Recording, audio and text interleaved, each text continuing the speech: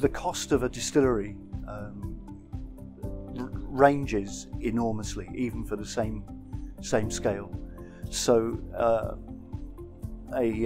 let's say, let's do this in gallons, a 40-gallon still from Germany might cost you $50,000. But I can spend a quarter of that if I buy a product from Asia, for instance.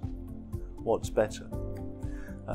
I think that apart from the equipment, there are costs that I would advise that you don't skimp on. And the main one, I think, is legal advice. Make sure you've got everything lined up legally, because if you get tied up, you can have a great still or great distillery, and you can't use it, at least not legally.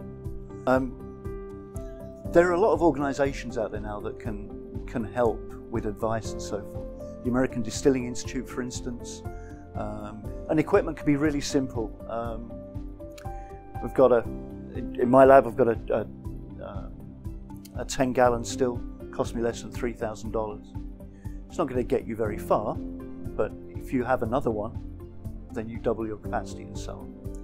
So it can be done relatively cheaply. It does come back though. The legal stuff will cut you off at the knees if you don't get that right. One thing that I come across quite a lot is that new distillers want their own bottle design, and a bottle mould can cost anywhere between $20,000 and $70,000. So you've got to be making a lot of bottles to make that worthwhile. And a trick I learned from a glass bottle manufacturer is they have a lot of prototypes that have just never been taken up by the market. So it's worth tapping them up for potential unique bottles without you having to pay for the bottle mold. And of course, marketing is a substantial expense. I have heard consultants say that you need $4 million to start up a distillery. I would say you can shoestring it if you want to. You can get a relatively low-cost still. If you want to make vodka, it'll cost you more.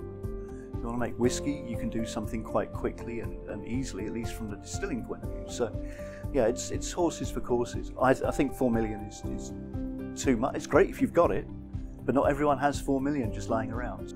One area I think would be worth exploring is crowdfunding, and I've not seen it so much in distilling, but certainly breweries like Brewdog have made quite a lot of mileage out of crowdfunding.